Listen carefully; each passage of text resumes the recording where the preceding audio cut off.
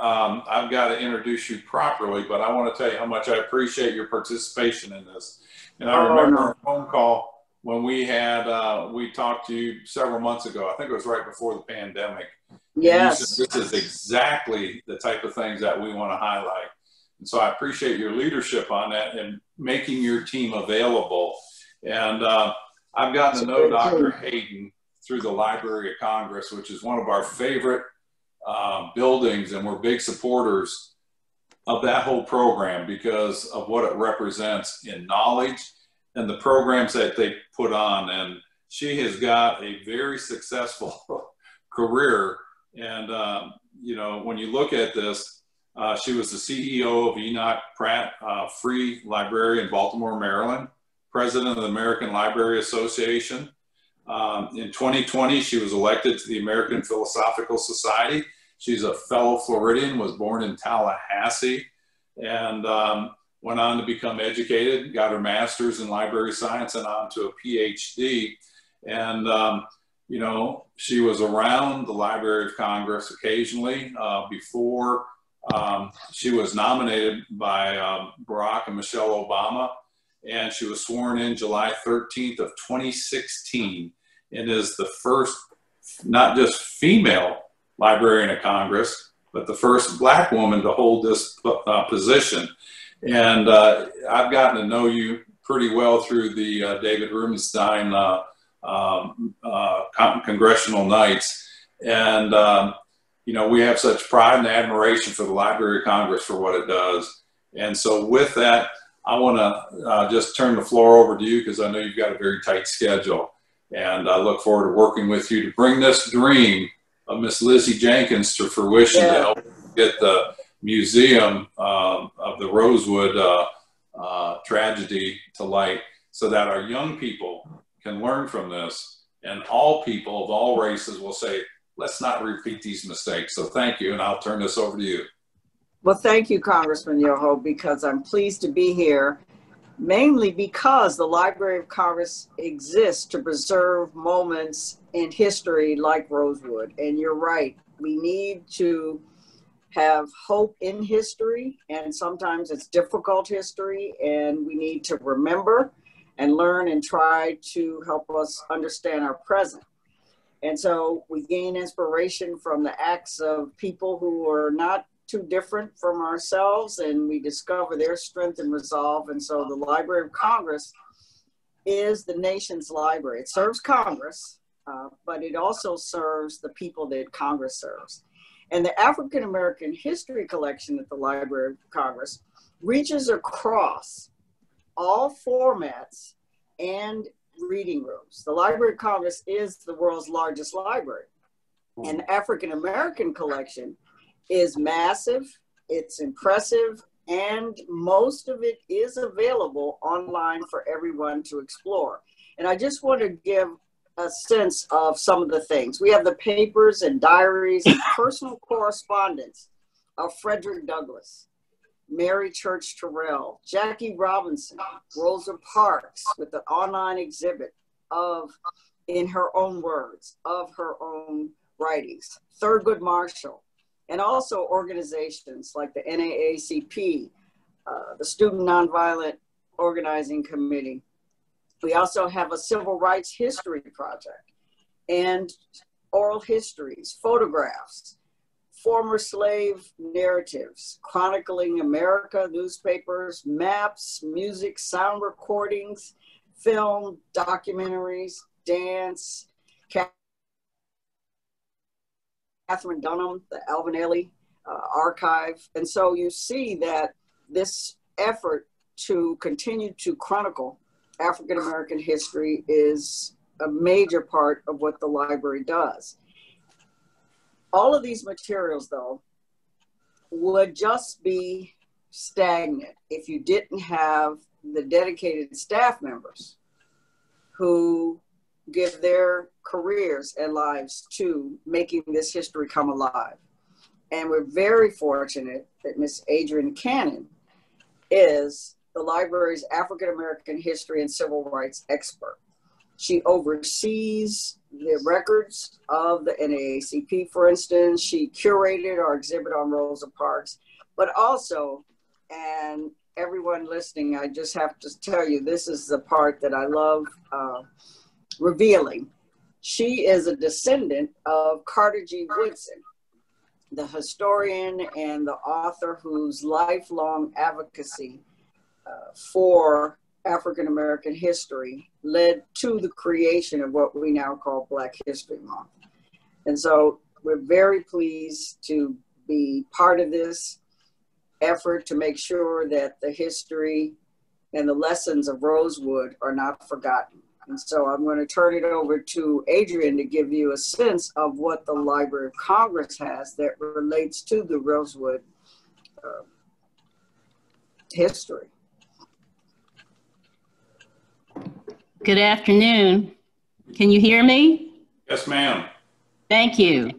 The library recently acquired the Chronicling America project from the newspaper and current periodicals reading room, which is an online initiative, and that can be searched to access several issues, contemporary issues that document the Rosewood Massacre. And we also have throughout our general collections books that are published on the Rosewood Massacre that can be accessed through the online catalog, and books that are also represented at libraries in Florida and across the United States. I appreciate that, and I thank you for the work that you're doing along with the Library of Congress. I can't say enough about those. What I'd like to do is go ahead and introduce our other panelists and speakers. I'm going to save Miss Lizzie Jenkins for the end. Dr. Maxine Jones, we're honored to have you here. You received your BA and PhD from Florida State University, that other university in Florida. The only university in Florida. I know, and it's a great one. I love our team sports.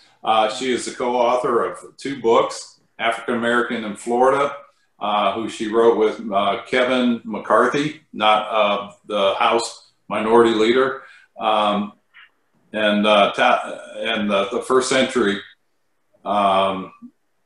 century with Joe Richardson.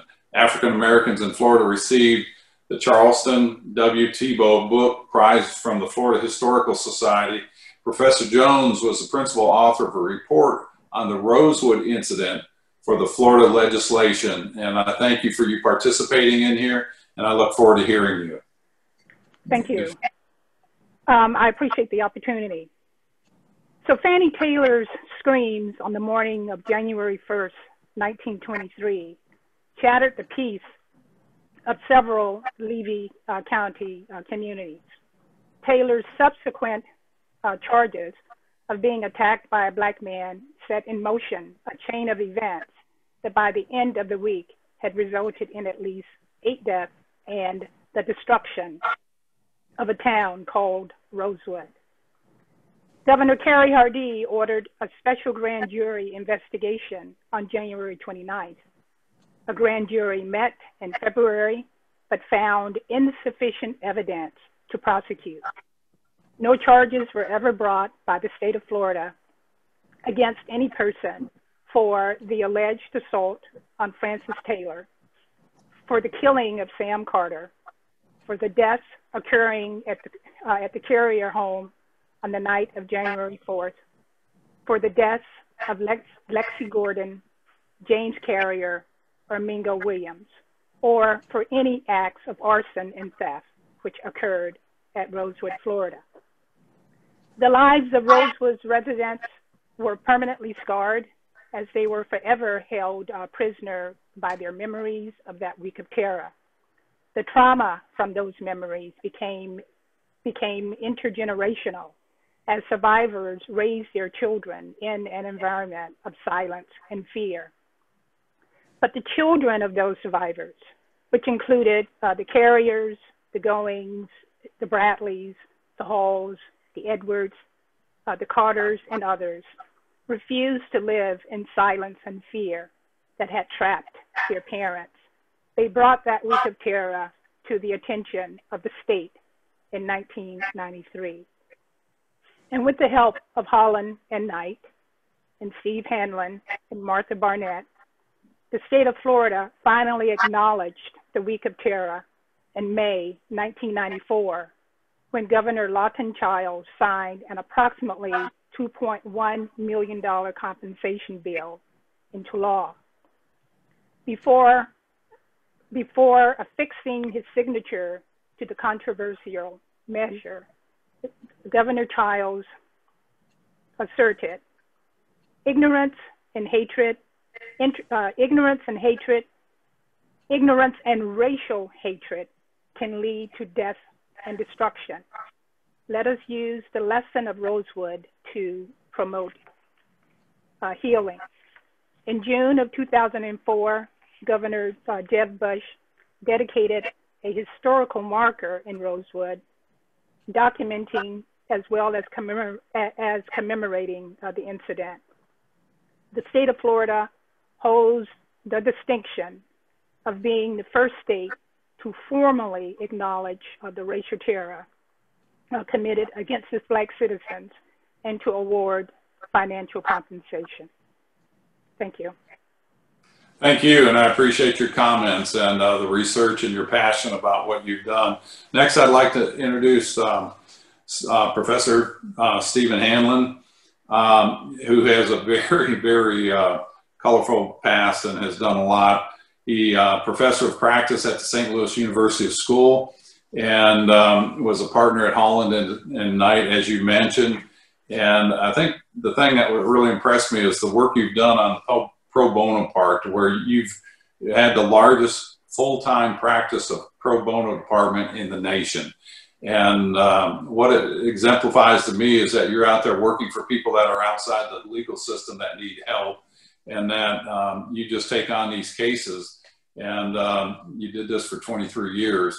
And your work on the civil rights and just social justice and things like that are so important, because we know so many people, and it gets where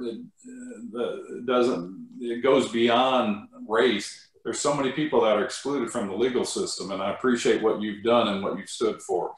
And so I'd like to hear a few, your comments, and then we'll go in and introduce Miss Amy Johnson and then Miss Lizzie Jenkins. Well, thank you, Congressman. I thought it might be helpful to start with, how did we decide to take this case at Holland and Knight? Because this was a 70-year-old case, and my partners were saying, well, surely there must be something more current that is a concern to African Americans in Florida. Senator Bill Bradley, the former Senator Bill Bradley, has a wonderful question that he asks Americans, and that question is this: when was the last time you had a serious conversation about race with a member of another race? I'm very fortunate then that I counted among my African-American friends the president of the Tampa Chamber of Commerce, Israel Tribble. So I sat down to talk with him to discuss this issue. And when I told Ike the story of Rosewood, he had tears in his eyes. And he immediately told me, you've got to take that case. And I asked him why. And he said, Steve, my daddy died before my mama died. And then my mama died. And then I went to my mama's funeral. And when I came back from my mama's funeral, the only thing I had was a bill for the funeral. And that's not going to happen to you, Steve. And that's why you've got to take this case. Ike was trying to describe to me the problem of the intergenerational transfer of wealth for African Americans in our country. And Rosewood was a powerful story about the historic inability of African Americans in this country to acquire capital in one generation, hold that capital, and pass that capital along intact to the next generation. And that, in my view, is the significance of the Rosewood case. And that is why Rosewood has had such a powerful impact on the African American community in Florida. I like to think of Rosewood as reparations 101, okay? It was the first time, okay? What are its lessons, okay? I think the primary lesson okay, is the role of history, embodied in the great work that Maxine Jones did with all of her team and all of the other professors. As we are learning today, we are a nation in many ways without a common history. It's a hard way to be a nation. Okay? There are two different versions of what happened, okay? And we're now learning in a more in a fuller way, the part of that story that has never really been told or understood. And if you don't know the story, you can't understand the story and you can't learn from the story. The other part of the Rosewood lesson, I think, is the role of education. I think those scholarships and the role of overcoming some of those past legacies through education was quite important. And it brings us to a point where we are today, where the country, I think, is longing for solutions, longing for a way to end this generational cycle, trying to figure out what has happened, trying to educate our citizens about what has happened, and trying to find some remedy coming out of that. There are enormous, from my point of view, legal obstacles to doing that right now under the current situation. Let's put it that way.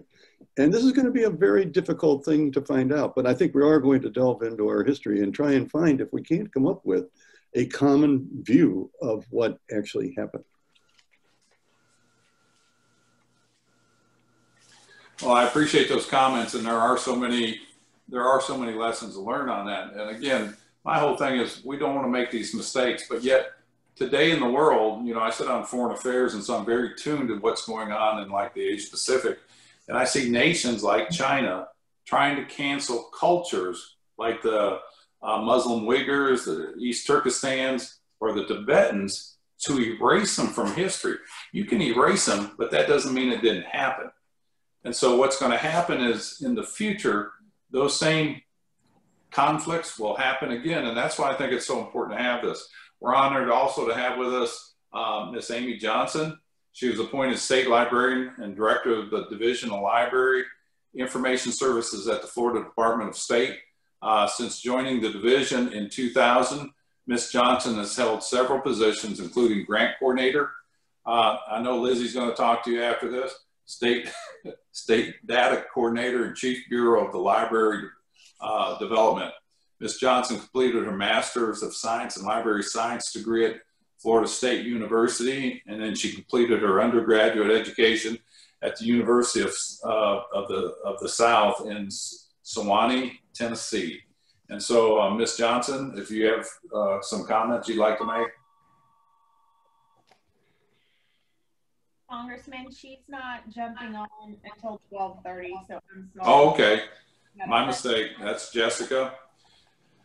And so next, we'll go to Miss Lizzie Jenkins. And like I said previously, she is a force. And I've got to know Lizzie very well over the course of since my tenure in Congress. I entered office in 2013. And the thing I respect and admire about Lizzie is she'll make you measure up. She'll hold you accountable. She'll challenge you. And, you know, we may be different philosophically in maybe political ideologies, but I don't think we're that far apart. But she's very forthright, open, and honest. And that's the thing that I really appreciate about her. And when she approached me about this, you could see the passion in her eye and in her spirit. And it was exemplified by the book she wrote. And she just doesn't walk the walk, she talks the talk. And I really mean that. We hear that as a cliche, but she has been actively promoting this and progressing this movement forward. And that's why we're on the call today. And so Lizzie, if you wanna give your take of this and what this means, not just to the community of Archer or Levy County, but just to the generation at hand and moving forward with that generation so that they know about this story. And so Miss Lizzie Jenkins, I turn the floor over to you. Thank you. Can you hear me? Yes, ma'am. I'm clear. Okay. As Congressman Yoho said, my name is Lizzie Robinson Jenkins. I'm the president and founder of the Real Rosewood Foundation, Inc., which was established in 2003. And the reason I named it the Real Rosewood Foundation is because my information is real. It's research. It's the truth. I am also co-founder of the Rosewood Heritage Foundation, Inc., which was established in 1995 with Rosewood descendants, Dr. Annette Goings Shakir, Miss Gretchen Douglas, and Miss Janie Blight. I'm a retired educator, historian, and a fourth-generation storyteller. I'm honored to share my 28-year journey of Rosewood history that invaded my childhood at age 5 in 1943. The narrative of this horrific story, told to me by my mother, shaped my life and left a lifelong passion in my spirit. Her sister, Mahalda Gussie Brown Carrier, was the third Rosewood school teacher from 1915 to 1923. Her life was ruined because of the hateful attacks on her body during the 1923 Rosewood Massacre. She never forgave her attackers, and she never forgot them. My mother inherited her sister's conflict and passed them forward to me. Here I am today, September 28, 2020, still working to change the narrative of a 98-year-old story. And I appreciate Congressman Ted Yoho so very much. Mom's 1943 story of her sister's inaptitude is why I am a guest today on this Library of Congress Rosewood Zoom meeting. Mom's reflection of her sister's pain was serious and fearful. Because of Mom's sadness and fear, I was left feeling sad and fearful too, as a 5-year-old child. And the night after the story, I wanted to hear more. But before her story ended, I dropped off to sleep. It was at night. But I knew when I got up the next morning, I wanted to hear more. But at breakfast with the family was not the right time. So I went to school that day, and I could not think of anything else but my favorite aunt being attacked. And it was 1943. And I was thinking, I could not conceive of the time element. So I was thinking it happened last night, like in 1943. However, it had happened 20 years earlier. So I took the Rosewood story to school daily because I could not let go of it at age 5. Mom was unhappy about her sister's life taking a sudden turn for the worse. We continued our Rosewood talks over the years, just the two of us. And Mom's marching orders to me, as long as she lived, you must remember your history and keep the leg in our legacy. You must research, authenticate, document, and tell Rosewood's truth. Never attack anyone about a history they did not create. Just tell the truth, baby.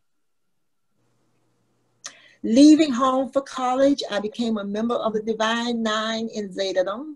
I took my Rosewood story to my NBC in St. Augustine, Florida, 1960. I joined the NAACP as a junior, participating in the 1960 Civil Rights Lunch Counter sit-in at the W.F. Woodworth store. Today, my fight for justice, truth, and reconciliation continue because of my Rosewood experiences. And I'm not going to go into details about Fannie Taylor because Dr. Maxine Jones did an outstanding job. Thank you, Maxine. Fannie Taylor, however, weaponized her privilege as a Sumner woman, white woman, to inflict harm on the innocent people of Rosewood, giving a false testimony of assault against my uncle, Aaron Carrier, that incited a lynch mob led by her husband, James Taylor. A history clock also is used to measure the Jim Crow period of violence authorized by the KKK mobsters, where the hate narrative never changes and where violence turned violent in 1923, decimating the town of Rosewood, Florida, with more than 400 KKK members in attendance, said or stated by the Gainesville Daily Sun. White men oath read, KKK member for life. However, at the urgent cry for help from the Rosewood people during the massacre, one white man knew he had to break rank and serve the people he represented. Therefore, Sheriff Robert Bob Walker worked beyond the call of duty, putting humanity above hate. He possibly reflected on a biblical lesson and stepped out on faith, remembering the passage, go down Moses, way down in Rosewood land, and tell two train conductors, William and John Bryce, to help you let my people go. Sheriff Bob Walker further sought white city key allies to accompany him to remove the Rosewood survivors to safety. And they obliged, knowing they were putting their family at risk if the KKK discovered it. So Rosewood, a majority Black developing town, was acquainted with their neighbors in Sumner, working together at the Sumner Sawmill, the same Sumner Sawmill, and living in harmony with respect for each other in segregated quarter row houses. However, some chose the KKK oath over humanity. I have been struggling for years to help people know that Rosewood lives mattered, even before Black Lives Matter came to the force of our collective consciousness. The Real Rosewood Foundation is comprised of a nonpartisan and multiracial body, and we stand to honor the history of Rosewood, Florida, in the memories of the victims and survivors of the 1923 Rosewood Massacre. As such, we deeply value intersectionality and coalition building across our communities, regardless of color.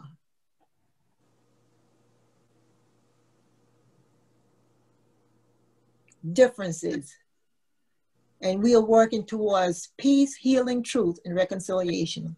Two accomplishments I can articulate in honor of my Rosewood aunt: the Rosewood Historical Marker, wherein I call Governor Jeb Bush's office daily until they consented, and the Great Floridian 2000 plaque that hangs at the train depot in Archer, where she exited in 1923, day 4.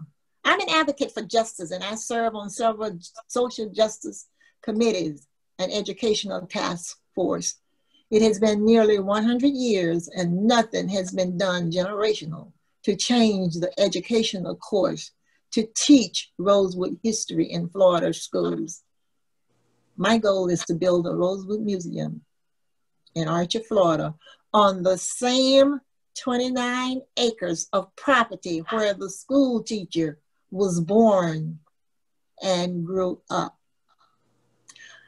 Mom's words of comfort and courage live with me today in her song of truth, written by her in 1995. And I believe at age 93, she would have wanted you to know that she was not biased in the scripting of this song that I'm going to sing for you, only 2 lyrics, but you will know that she was an all right girl.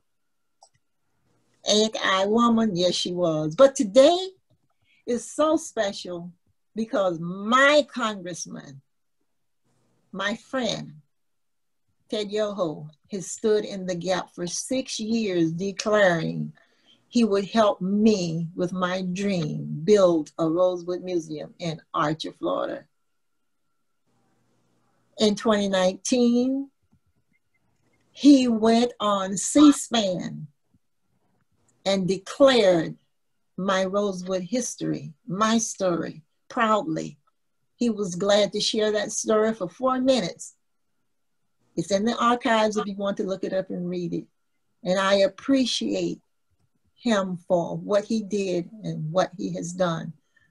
And again, in December on 2019, he wrote a proclamation for Rosewood because we celebrated January 1, 2020 in Rosewood as Rosewood Day. He was not able to attend, but he sent that proclamation that will hang in our museum, for real. He believed in my passionate drive to promote and preserve the Rosewood history, and I believe in him because he's real. Thank you, Congressman Yoho. Thank you. And I want to dedicate these 2 non-biased verses to you from my mom's song. But before I do, I want to thank the other participants, Dr. Hayden, Dr. Jones, Attorney Hanlon, and Mrs. Johnson, I believe, for your participation today. And lastly, Congressman Yoho, this is my mom's song dedicated to you. The Cedar Key train conductors were told to pick up in Rosewood. Standing by the tracks with a lantern, his young school teacher stood, waiting in desperation to carry out the sheriff's plans, rounding up the hidden survivors to board the midnight train. The sheriff and the store owner worked around the clock. Oh Lord, inform the train conductors just when and where to stop. Pick up the men, women, and children who were hiding out and bring them to Archer, Florida, traveling the same old route. Thank you. Yay. That's my story, and I'm sticking to it. Please do. Well, as I told you, Miss Lizzie is a force, and Yes. to be fighting this since you were 5 years of age shows the drive, the passion, and dedication you have. And thank you for singing that and dedicating it to me, but just for singing it and just showing the people. And has Miss Johnson joined us? I believe there she is. Hi. Hey, Miss Johnson.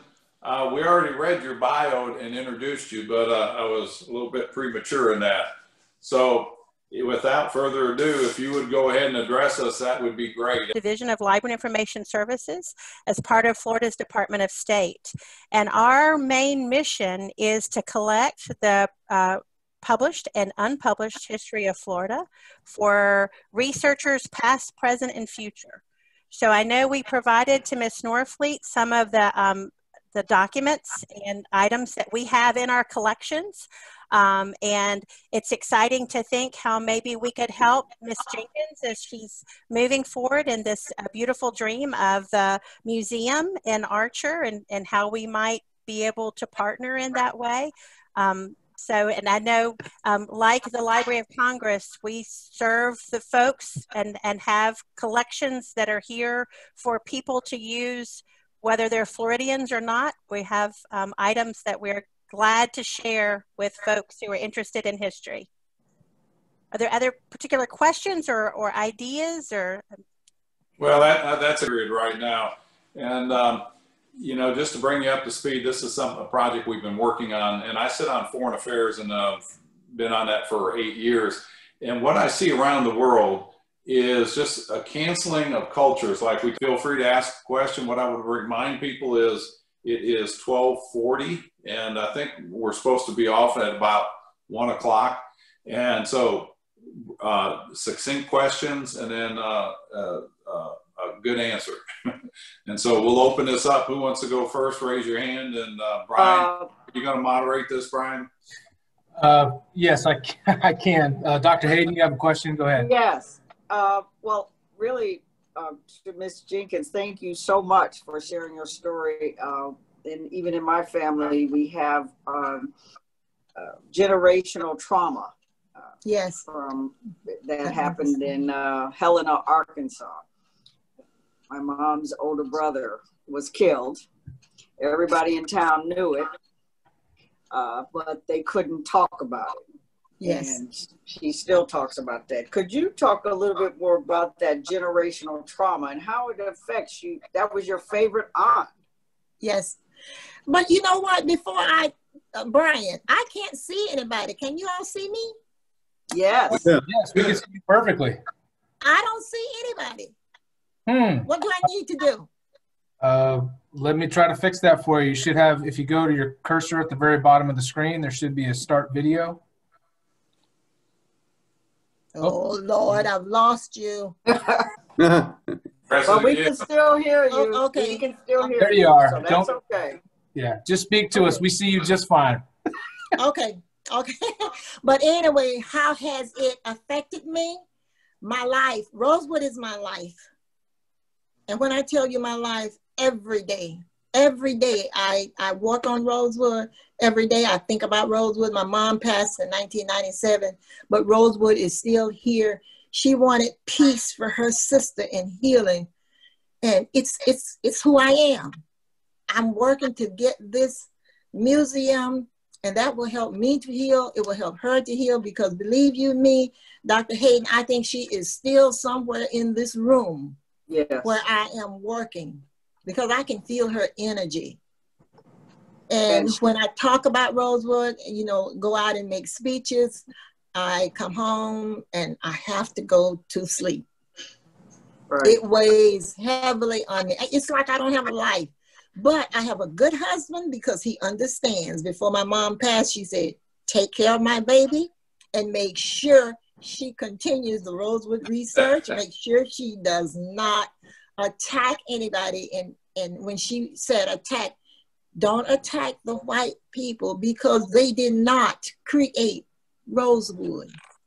And I don't, as ugly as the story is, Dr. Hayden, I tell it positively. And we laugh. We laugh about what happened. Okay. And I always enjoy telling it, but it's not easy. I want people to know. I want it to stop. We know that it's not going to stop, but we want to be able, like Congressman Yoho said, leave something positive for the next generation so that they will know. Put it in the schools. Right. And I have one board member who is a mayor. He has written a letter, and his goal is to start it off in the Florida schools. And boy, his ambition is really powerful, where we are going to take this. And with help coming from you all, we know that we are on the right path. I know that's a long answer to your question. That's what I wanted to hear. It's not easy. No, and I don't know if people realize the generational trauma that happens to African-American families, and it have happened, and how it affects people. Yes, it's called the burden of truth. Yes. It's the burden. Especially when it's not revealed. and you have to hold it. Exactly. And when it's ignored. Yes. Yes. But I feel much better, especially today. I'm so happy. I was so scared about being, you know, to come before you all. But I'm happy it has happened. And knowing Congressman Yoho, he is going to make sure we take it to the next level. And I appreciate that so much for pulling this together, for putting us together today. Thank you again. Next question. You're natural. Would you all like to see? Would you all like to see a picture of the teacher and her husband? Yes. Absolutely. Let me see if I know what to do. Hold 1 minute. While she's doing that, is there any questions? There you go, right there. Can you see it? Who is that now? Oh, wonderful. That's my aunt, Mahalda Gussie Brown Carrier, and her husband, Aaron. I'll be darned. It's a beautiful What year was that? I'm thinking in the 30s. It was after Rosewood. Okay. Wow. And how long did she live? Oh, excuse me. How long did she live after the 25 years of misery? Mm. They stalked her. She moved approximately 14 or 15 times. And the postal service would open her mail, and they knew how to keep in touch with her. They opened her mail, and I have a letter in my book wherein they scratched through her mailing address on the envelope and wrote her correct mailing address. Okay, so they were really bad. They really harassed her. And no one knew. Wow, I didn't know that. Yes. Why? Why did they? They didn't want her to talk. They didn't want anybody to tell what had happened. Okay. Because you know what? Bottom line, and Dr. Maxine, I don't know if you are aware of this. They said 2 whites were killed, but the blacks said more than 2 were killed, because when they came into Rosewood, when the mob came to Rosewood on day 2, not knowing that Sylvester Carrier had gone out, they sent messages that they were coming. So Sylvester Carrier, Aunt Sarah's son, had gone out and recruited his friends and his cousins to come to Rosewood, bring your gun on Tuesday night, which was the second night. I don't remember if it was Tuesday night, but I think so. And they were there waiting for them. And the KKK out of town guys coming into Rosewood, not knowing where they are going with guns, coming to kill, they were met head on, okay, with gunfire. And they also didn't know how to travel rut roads. And I don't know if any of you know what a rut road is. Mm-hmm. You do? Okay. Yes. They had to travel, yes, a rut road. And once they got down those rut road cars behind each other, they could not turn around. It was a rut road. So they had to jump out and run back to Sumner if they, you know, were able to. But we understand from the inside, and when I say inside, Sylvester and his people, men, that there were several killed, several whites killed, and they did not want the message to get out. So when they showed in the movie that there was a mass grave, and my mom was 21 when this happened, and I told her about it and took her to the movie. And my mom said, if there was a mass grave, it was white men, because I cannot account for the 5 blacks that were killed in Rosewood. And I took my mother to see the movie, and my mom gave it a 7, because she remembered. She had a mind, you know, photostatic memory, 8th grade education. So I took her to see the movie. So I said, Mom, on a scale of 1 to 10, how do you rate the movie? She said, oh, I give it a 7. And she was the speaker that night after the premiere that they showed for us. Mom was the speaker. So somebody wanted to know, well, why a 7? Yeah. She said, well, the two most important things that happened, it let you know, that the movie brought forth, it let you know that Rosewood happened, and it let you know that white women will lie on black men. And the entire movie went, oh, they didn't believe she was going to say that. Mom was smart. She picked up on why she said, well, I'm 93 and I'm going to say whatever I want to at my age. I have earned that right. That's True. right.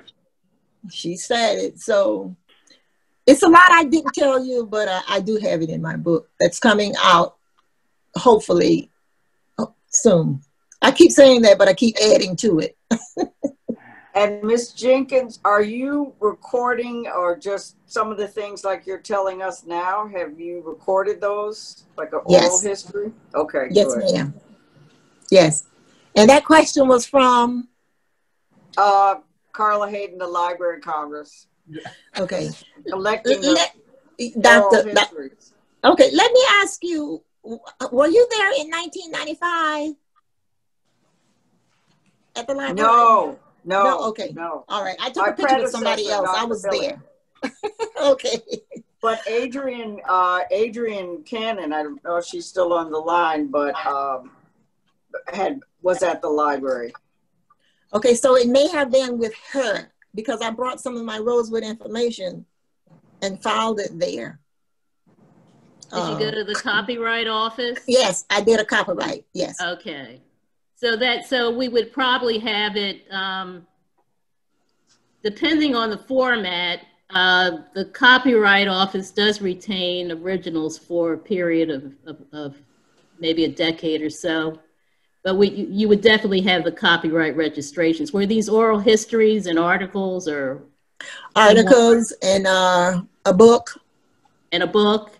And some songs. That song? I brought that song. Songs. Yes. Was your book published? Yes. Yes. So it's possible that we have a copy in the library's collections because at that time, the practice was for the library to retain at least 2 copies of what was placed on copyright deposit. Okay. Okay. I'm going to make a special trip up there. And we'll check it out. Adrian, I know she's making notes to make sure she follows through on that. Okay. I've got a question for Amy Johnson. Somewhere where I read in here, there were, you had grants that could possibly use. Is this a project that it could be used for? Specifically, Congressman Yoho, are you thinking about the Rosewood Museum? Oh, the museum. Certainly through the Department of State and our Division of Cultural Affairs, our Division of Historical Resources, if there is a library associated with the museum, then certainly there would be funding through the Division of Library Information Services. But certainly my sister divisions here in the Florida Department of State would definitely have some opportunities, and potentially within the Division of Library Information Services also. All right. How can I get Ms. Jenkins associated with you where she can follow up with that? Because I'm sure there would probably be most likely a library associated with that. Sure. Yes. Sure. So if I can just, and it may be that Ms. Norfleet could, give me an email or an email introduction, or Congressman Yoho. I mean, I'd be more than happy to help make connections. Absolutely. Glad to. All right. Good enough. And Amy, excuse me, I just want to, as you're doing that, possibly an IMLS grant, Institute of Museum and Library Services. That's a federal agency that gives to libraries and museums. And I know they do a lot, so that would be a connection if you could have Ms. Jenkins connect with them. And the new head of it is Crosby Kemper, a librarian, so from Kansas City, I believe. So yes. Perfect. Absolutely. I'll be happy to. Thank you, Dr. Hayden. Absolutely. That librarian organization is a tight-knit group. Oh, we're a tight group. We're a tight group. Mr. Hanley. Do you know Altravies Barnes? Yes, I do. You know her? Oh, good. She's a Yes, I know family her. friend. She's a family friend and from Tallahassee. Okay, I hear you're from Tallahassee too. Florida A&M. Sorry, Dr. Jones. That's okay. I like Florida A&M. Florida Memorial. That's right. Florida Memorial University is where I'm from. Okay. Dr. Jones, do you have any questions, or Mr. Hanlon? No, I don't have any questions. All right. Mr. Jones or Hanlon? Well, I always like to ask Dr. Jones to describe what that hearing was like, because it was really, it was tough for particularly Dr. Jones and for the other people that the professor's team. So why don't you share a little bit of that, Maxine? Well, I wondered what I had gotten myself into, for sure. It wasn't, we had a lot to do in a very short period of time. And I think under the circumstances, we did a decent job. But I didn't know that there would be hearings and that we had to be a part of those hearings. I just had absolutely no idea at all. I mean, that wasn't what I had signed up for. And of course, not everyone was on the same page. There were letters to the editor that did not support the government giving money to the survivors of Rosewood. And it was, looking back on it, I am glad I was a part of it. I'm glad I had the opportunity to meet the survivors, these men and women who were very stoic and just very poised, and to give them the opportunity to tell their story. That was the beauty of it. But it wasn't what I, a shy, reserved, professor, had signed up for. But I survived, and I got a chance to meet all those people. And I got a chance to meet you too, Steve. I mean, we have a friendship that's longer than 20 years now, I guess almost 25 years now. So a lot of good came out of the uneasiness and the unpleasant parts of it. The only part of it, your words there that I disagree with is when you said you did a decent job. You did a stunning job. Under the circumstances, thank you. The Rosewood bill would never have happened without the work that Dr. Jones and her team did. It was truly remarkable, and it drove that, together with the hearing and the testimony of the Rosewood survivors, drove the passage of that bill. And if we're going to have similar successes today, those stories are going to need to be told that way, both in terms of the writing, and there's a lot of writing going on now, and in terms of the oral history that in large part, the country has still not come to terms with. I'd like to add that, Dr. Jones, had it not been for you and your research and your team, we would not be talking about Rosewood. We wouldn't. That's right. Is that right? Wow. Wow. And thank you. And I want y'all to know that I wrote the script for the historical marker. However, I was told that, oh, good job, but it has to be written by Dr. Maxine Jones. So I was glad that you used some of my information, but she put the final touches on it. I appreciate that, Dr. Jones. I'm glad I could help. Mm-hmm. It shows the power of research and scholarship. Yes. Right behind me is John Hope Franklin's book. Yes. And talk about a quiet presence. And Dr. Jones, it seems like you really exemplify that. Thank you. Well, I can't tell you how much I appreciate this. And let me kind of just maybe try to summarize this of why this is important.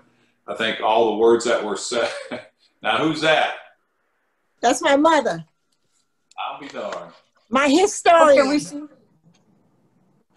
Okay, why this is important. Not just here, but other nations around the world. And I'll explain that. The actions and hatred that caused the scars of the past generations, they need to be acknowledged, number one. Yes. And people that embolden people to come out in other incidences where they don't deny these things happen, like the KKK, the threat of that. You know, we want that portion of our history not forgotten, but behind us, so that we don't have to live through that, or nobody has to live through that fear. If not, the resentment builds up and it becomes a powder keg that will, without understanding, it will explode at some point. You know, slavery happened in this country. There's no denial. We had a civil war to end that and to bring it to end. But then we saw different administrations create segregation. We saw politics get played. Then we went through the civil rights fights of the 60s. Then we went through the integration, which I was a part of. I was involved in race riots in high school and got suspended twice. And it's out of a basis of ignorance, not understanding. And then what'll happen is, like today, we see today in this nation, we see BLM, Black Lives Matter, absolutely. And it's a good cause. But then we see other groups hijack those good causes and causes more resentment and more division. Groups like Antifa, and we can go on. But what I see too is on foreign affairs, we get visited by other countries, and there's a big rift between South Korea and Japan. They don't like each other.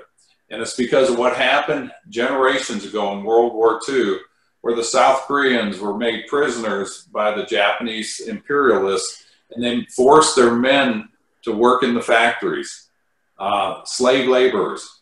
They forced the women to be comfort women. They were prostitutes, or not prostitutes. They were used as sex slaves, and it was issued by the government of Japan. That happened, I wasn't there, I wasn't involved in that, I didn't make those decisions, but that fight is going on today to where it's kept those two countries apart. And with that division in those countries, has weakened our alliance in the Asia Pacific area between us, South Korea, and Japan. These are fights that we can't right that wrong. I don't think there's enough money to right any of these wrongs other than atonement, acknowledgement, and then the forgiveness has to come. That way we can move forward as a nation.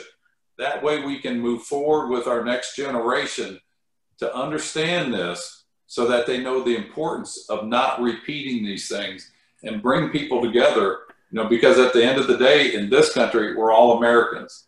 And we can't deny what has happened. We have to just make sure we move forward. And Dr. Hayden, I can't tell you how much I appreciate you staying on the whole call, because Yes. you're only going to be here for a few minutes. And I know this whole Jenkins.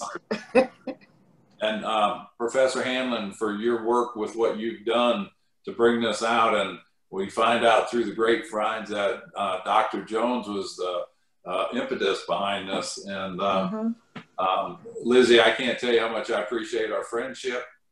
Yes, same here. Your passion and dedication to this. And Ms. Johnson, thank you for your help too. And did I leave anybody out? But I'm thanking Miss Cannon. Yes. Yeah, I forgot Miss Adrienne Cannon. And thank you. Right.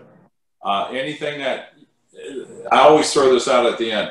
If there's things like Dr. Hayden that you think of that say, you know what, it's like that, that grant you were talking about. If there's anything like that, you say, you know what, I thought about this. Let's talk to these people about that. Professor Hanlon, same with you and everybody on this call, you know, because you'll leave here saying that was good, but if we could do this, I'm open for all suggestions. You have my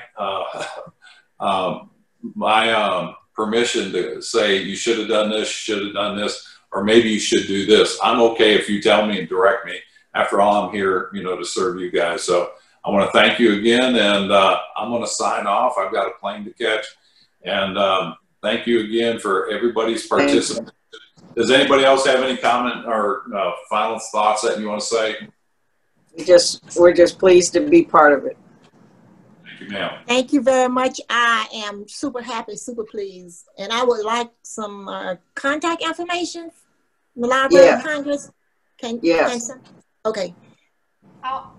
Dr. Hayden, I'll send around some contact information for the participants on here for this. Oh, that would be great. Okay, That's good. Professor Hanlon and Dr. Jones. I want to connect with you two too. Thank you. Thank you all, and I appreciate it, and you have a wonderful day. You too. Safe travel. Thank you. Travel. Thank you. Bye-bye. Bye. I did not get anybody. I don't know why. Okay.